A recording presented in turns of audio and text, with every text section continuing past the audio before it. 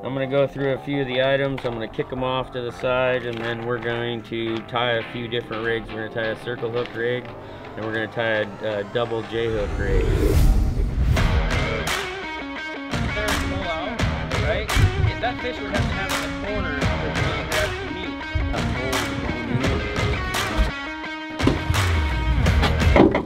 Alright guys, thanks for tuning in and checking out what I got coming up next. Starting the season off with a pretty good bang. I got a ton of friends and family this week, so I got a little free time. Everybody wanted to sleep in, and taking a little break from the water, and we're going to go smack on some trout later. But it's going to take this time to show you how to do a couple different halibut rigs. I'm a big fan of the B2 squid. I got the products here. They've got a ton of products which I'm going to go over with you guys when we're doing this. But you can see I fish them a lot. They glow in the dark. They're durable. They give the fish a good aiming point. I think they float the bait a little bit too to keep it off the bottom, but not too much. I love them, and I've got everybody here in my little general area pretty much sold on them for big halibut. So I'm going to go through a few of the items. I'm going to kick them off to the side, and then we're going to tie a few different rigs. We're going to tie a circle hook rig, and we're going to tie a double J hook rig. This is I'm not so much worried about the line as I am the poundage. I like the 250 to 300 pound, and not because I need it to catch big fish, because our main line's only 80 pound to 100 pound. The drags are only 19 to 22 pounds, so realistically you don't need the big leader. It's set for one reason, and it's the chew factor. The fish get a hold of it, they swallow it deep. They've got really violent head shakes, and they've got some gnarly teeth, and they all bust through the smaller leaders. So I really like the 250 to 300. I can keep fishing them, especially on my charter boat here. We're on my charter boat today, and I can just keep reusing them with the stainless steel hooks. They hold up, and I'm not constantly spending so much time tying rigging. And the fish are not leader shy. And everybody asks me, well, why don't you go to steel leaders? Because steel leaders are crap. They kink, and as soon as they kink, they snap, and they're not reliable. This mono leader is the bomb. And let me give you one more example. Since we were on the topic of chew leaders, and I was going to show you how to do a circle hook rig and a double J hook rig. Here is a Gibbs Delta halibut jig, lingcod halibut. I really like these. One, they make a really good durable jig. Their hooks don't rust very much. Their paint is really good, and I can take off this plastic UV grub, and I can put on. This is a grub made by B2. There's another one made by B2. I can interchange these. Any grubs you like, any colors you like, you can change them out. But the really cool thing and the design that I liked about this, and I've never seen it before until they did it, is how you change out your stinger hook. And I'm telling you, when you're fishing jigs, the stinger hook is key. So, man, they don't come off. Everybody's wondering how it comes off, but if I want to replace this jig, or this tube jig, I just pull it off. And I really like how they've got them rigged too. They've got 2 extra barbs on there. They're all stainless, and it makes them awesome. So I can take this off, and I could replace it with one of these. And I'm not going to do it because this thing's still got a little life left in it. Give it a little twist, find its point. But this is the part, I've already replaced this hook once because it got bent out, so I put one of my Gamakatsu hooks on it. It rusts, but I can change this hook in and out. And all you do is you snip off a small piece of surgical tubing, and if I was worried about that section right there, I could just bring it out a little farther, right, because it's already been wore out by the barb, and I could trim it. You can get glow-in-the-dark surgical tubing. You can get, it's a massive. Then you just drive it through. and now it doesn't come out. A lot of people run those little braided stingers and they like to wrap around and get stuck. This thing stays where it needs to be. And this is what I'm talking about, the chew leader. And in salt water, I don't like aluminum crimps. They corrode, they give away. These copper crimps, they're expensive, but they work. And they work really well. And they don't corrode, they don't crack, and they don't let it slip. And what I do after I crimp them is I take a lighter and I melt a little bit and just dab it so it makes a ball there. So if it does try to slip, it won't go through and I won't lose my fish. But that is a chew leader on a Gibbs Delta jig. These other jigs are super productive. This one, I've got the skirt off of it, and I'll show you one out of here, but they're Kodiak Customs. They're phenomenal. They're awesome on on the ling cod, any of our Pacific cod. They just catch a lot of varieties when the current's not running hard, and they come in a ton of different colors. But in our area we got a lot of current, so I try to fish the heaviest one that I can get. But as you can see, I put a chew leader on it, and it just ups the ratio of hook to land fish. So this is what they look like rigged. This is a brand new one. They come in greens, they come in blues, and they're super productive. But I will add a chew leader to this before I fish it. So I went over the line. We're gonna put that to the side. I'd like to talk a little bit about the hooks. These are the hooks I really like to use, but they're stainless. And what I've done is they're pretty tight. So I open them up just a little bit and I offset them, and it makes them a lot more productive. If you go, it's got the bite of a 24/0 instead of a 16, but the 24 is super big in diameter, and when you're on a charter boat you're stuck to a certain size fish. So right now this year it's 40 inches and smaller, or 80 inches and larger. Everything else between you have to let go, or you have to buy it, and it's through a gaff program. But with that said, I've already opened this whole box, and I've opened them up a little bit more. I opened them up about a 3/8 of an inch, and when I mean by opening, I mean the point to the base, the shank of the hook. This section right here. And I open them up about 3/8. Now they've got the biting ability of a 24/0, but they don't have the diameter. That fish has got to swallow it. So when I'm trying to target a little bit smaller fish, but still want an opportunity of a big one, this is what I do with it. And the reason is because when you get a really big fish on a smaller hook, I want it around that jawbone. I want it to be around the jawbone of a big fish. I don't want it to be in the flesh, in the lip of the fish. I want it to be around the jawbone. And when the hook is super tight, you get the fish in the lip, not in the jaw. So I want this wrapped around the jaw, so the landing will be perfect. I'm gonna put one of those aside.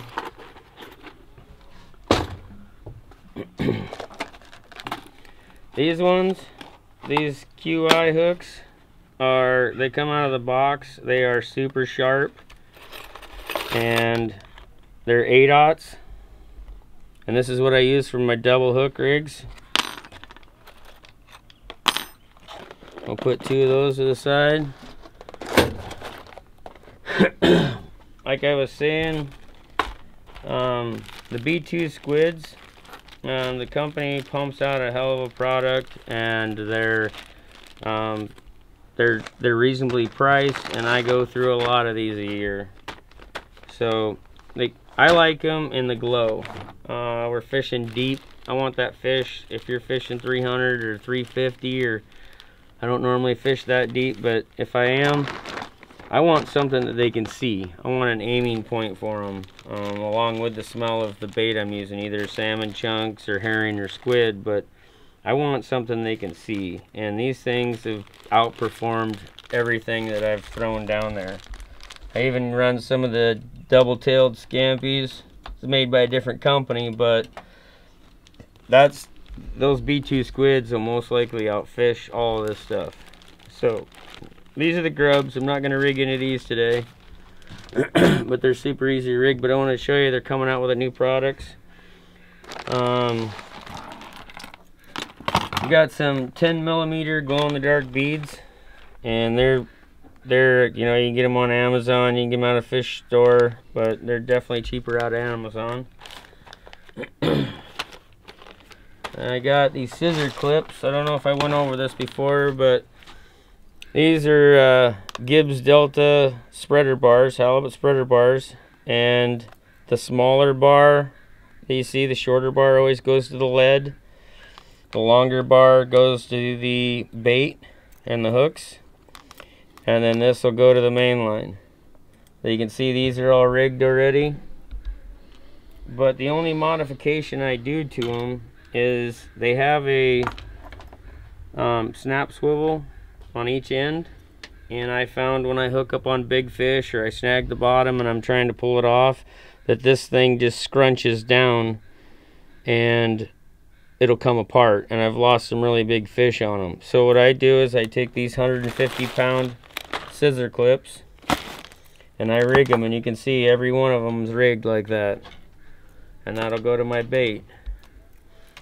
So that's it. Another thing I really recommend is something that cut the line with really good, and I really like these because I deal with a lot of split rings, and they're heavy split rings. So it has a split ring point on it, so you can open up the split rings, change out stuff on your jigs. They're really handy. They've got a cutter here, they've got other things to bend the hooks, to crimp. They're a handy little tool, and they clip on, and I just got these in the mail and I plan on using them. One other item too that I really recommend if you're halibut fishing, it's a de-hooker, and I'm sure you'll see it in the video. I can't say enough about these things. They grab the hook. It can be really deep in the halibut, and maybe you don't want to let that fish go, or maybe you just want your hooks back so you can hurry up and get back in the water. But when you reach inside of its throat, it crimps down on the hook and you have total control. It's a great device. I mean, I got 3 of these sitting at home just in case I lose this one, but I lost a couple and I ordered more. Now I've got a little float on it, so if I do, the halibut jerks it out of my hand, or my hands are wet and slimy and I drop it, then it's floating and I can go retrieve it. But we're gonna get back to tying the rigging. You got, they all come open-eyed when you get them in the box. And what we're gonna do is we're gonna crimp the eyes shut like so. You don't want to leave any gap because your line will chafe in it. Oh crap, that was not good. The tape grabbed them. Got 10mm glow-in-the-dark beads everywhere.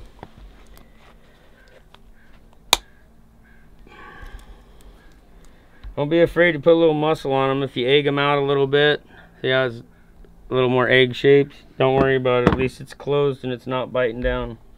One other thing I like to do, coming right out of the box, is make sure you T-hook it. Try not to mess up the barb or the point like I almost did. And now we're offsetting them. That'll make that hook dig in like a corkscrew and grab a bunch of meat. Halibut have got a lot of biting pressure, and they'll hold the hooks flat. They'll flatten them right down, and when you pull out, you don't get a good hook set. So offset them a little bit. It doesn't have to be anything crazy, but it will help with your hookups. Alright, these have been already opened up and offset also. I did the whole box at home in my vise because it's a lot easier. And we are going to tie a few leaders here. Put those off to the side, those to the side. My preferred one in our area on these B2 squids is mostly the pink. Let these open.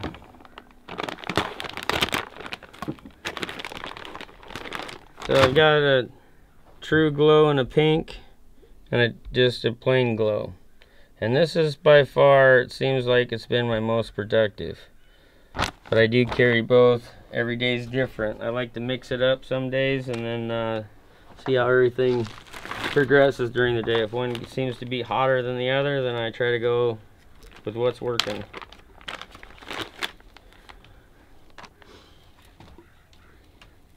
And we're going to start out with a circle hook rig. Like I said, I just got these cutters.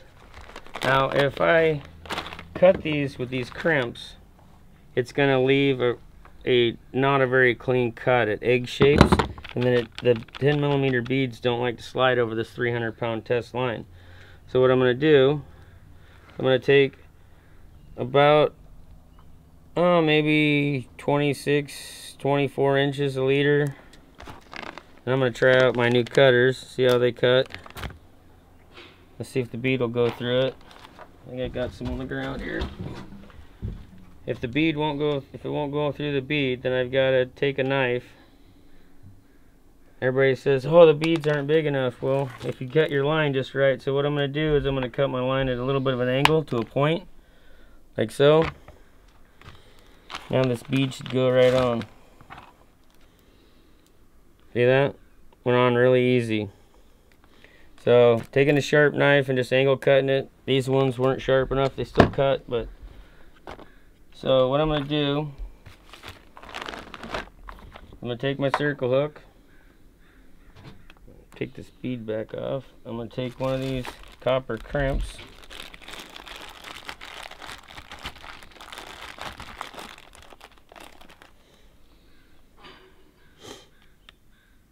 right through the hook, back through itself. You don't need a long tail. And I don't cinch it all the way tight because I want that hook to have some kind of mobility so it can dig in and hook the fish. If you lock it tight, a lot of times it doesn't hook as well. So I like to leave this, I got it pretty tight to the hook, but it still has mobility. And then what I like to do is, you've got the biggest moon on here. What I want to do is I want to crimp each section of the line in its own hole at first. Okay, so I put it in here, and these crimpers aren't wide enough to do the whole thing, so I got to do it twice. So I'm going to do first half of it,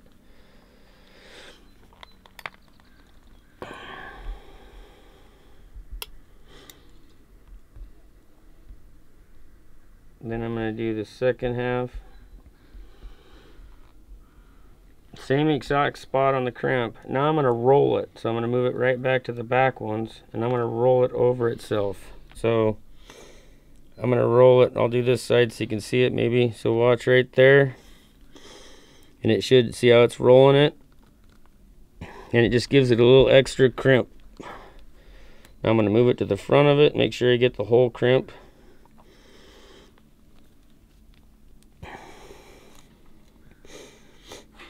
Then I'm going to nip off a little bit of that. And I'm going to burn that with a lighter when I get done. Now, either I can, now I'm going to run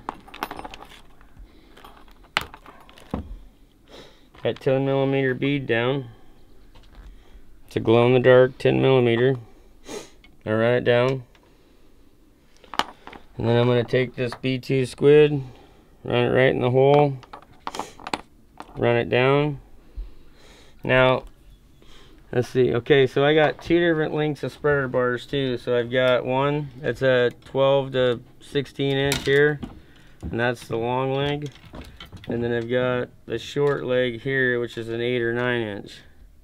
Right? So if I'm tying for the shorter spreader bars, I want to make sure that my leader is not much longer than that longest part of the bar. If I make it too long, this thing's going to always wrap up and get caught on my main line. So I'm going to keep this one short because I fish mostly the smaller ones. So I'm going to fish it about here. Okay, just, it doesn't have to be, it's not rocket science. And I could either tie a double overhand knot and just make a loop like some of these. This is just a double overhand knot and a loop. I didn't crimp it, which I do mostly. But I'll show you another crimp just so you know. You can do it either way. but I mostly just do a double overhand on the top. Now here we go, crimping it, same thing. 1/2 at a time on the big moon. Now I roll it to the back and I roll them over.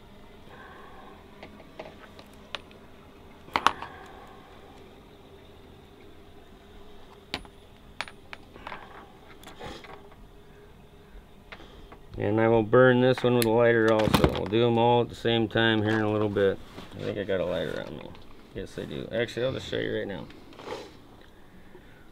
Move all the gear out of the way. Make sure you bend your main line out of the way so you're not heating it and destroying it, or you're going to lose integrity in it. So I bend it out of the way. Hopefully this lighter works. Alright, I'll have to find another lighter. We'll do that later. Alright, so I've got these closed. I've got these T-hokied. And now, with a circle hook and you're crimping, it's a lot shorter leader. With this one, you're going to have a little bit longer leader because it takes, so you're doing it about 3 feet, just because we're going to use some of that line to tie with.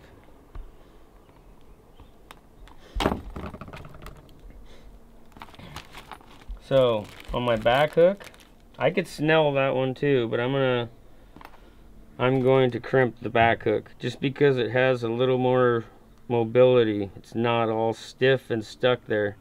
I want this thing flipping around, and this is going to be your business hook for the most part.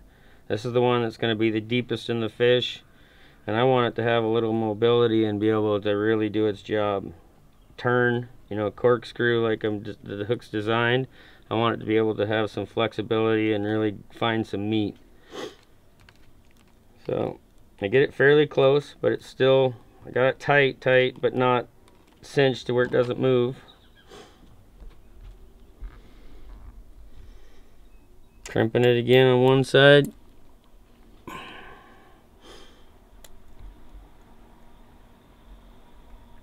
Crimping the other half.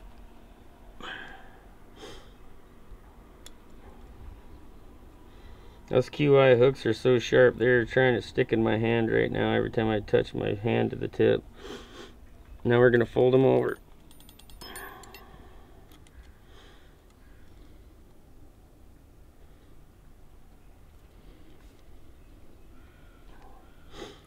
Okay, that's the base hook. That's the bottom. That's the one that's going to do most of the hooking.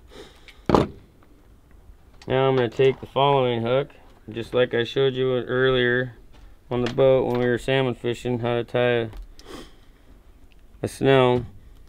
Is we figured our bait, most of my baits, you know, are 6 to 9 inches long, so we're going to keep it about that amount, right?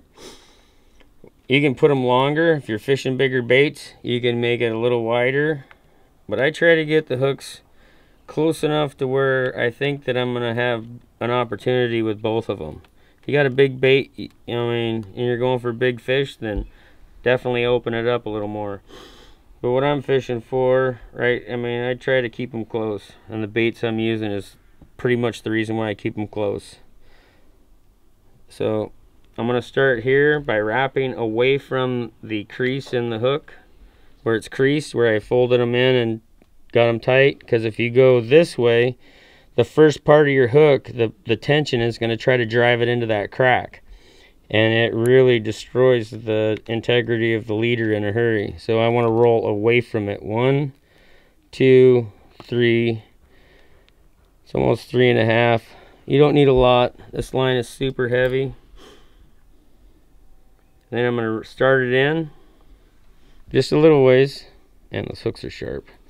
And then I'm going to go 1, 2, 3, 4. It's about the same. So you got 4 wraps there, 4 here. You can go another one if you want, but it do at least 4. So I'll do 5 maybe, but at least 4. Okay, now I'm going to wet with a little saliva. mostly just so the leader is not so hard to pull it through. Try to keep your kinks out if you can, because it ruins the integrity of the leader. And now we're just going to tighten it down.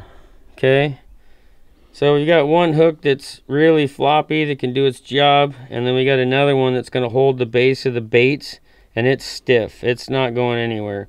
And if you tie both of these like this, they're still going to work, but I found by leaving this one to where it can do its job a lot better, the hookups definitely get increased, and the land ratio is increased. So now we're just gonna find another bead on the ground. They're everywhere. And we're gonna put another 10mm glow-in-the-dark bead on here. And then we're gonna go to one of the B2 squids. I'm gonna pull it down. I'm gonna still keep it pretty close to the same length. And then I'm gonna tie an overhand knot in this, because it doesn't fail. Let me make this a little bit longer. Okay, so it's just make double the loop. Going through once. Going through twice.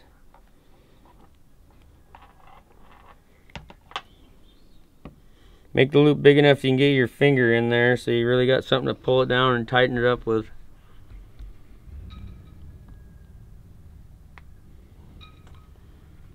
It's a real simple knot, but it won't come undone, I guarantee that. I'm gonna trim this off. I'm gonna try to find a lighter, and we're gonna burn those ends that work. Alright. You don't need to burn an end on any of the ends that have a tie. But if you're grabbing them and you're trying to pull the fish in by the leaders like I do a lot, it takes the sharpness out of them.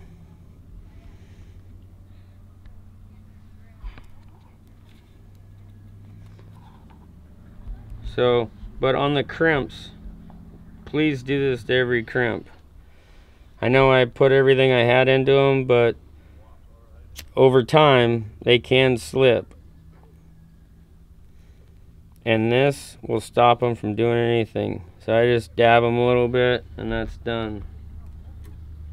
So anytime you got a crimp, this is just kind of an extra little measure that helps. Also, it keeps the sharp ends from digging into your hands with a violent fish on it. And it's really important you bend the main line out of the way so you're not heating or, you know, damaging the leader in any way. Alright, so there's a circle hook rig ready to rock. There's a J hook set up, ready to go. This one, you let the fish eat it, and he pretty much hooks himself, and you can just reel, and it helps bury that barb. These ones, when you get a bite, you got to set the hook. You got to drive those barbs into them. This is two different rigs. So bass fishermen, I would definitely put him on this gear. A young kid, a woman, an elderly man, anybody that doesn't have a lot of knowledge of the tackle or knowing how to set the hook hard, or doesn't have the body strength. This thing is super productive, and if they get hooked right, they just don't come off. These, you got to set the hook at the right time, and you got to keep the line tight. And but this is the one I prefer to fish, just because it feels more like I'm fishing. But this is 2 halibut rigs. I hope you guys enjoy what you're seeing, and I hope this helps you out and makes you productive. So know where your meat comes from, and whack them and stack them. Enjoy friends and family and the outdoors. If you guys would like to learn a little more about the Teokian hook tip that I've got, I got an extra video pumped out already. If you'd like to check it out, it'll be right here. And we got a lot more videos to come. So I'm going to try to pump out a bunch this season, and hopefully it helps everybody out and makes you a little more productive on the water. See you on the next video.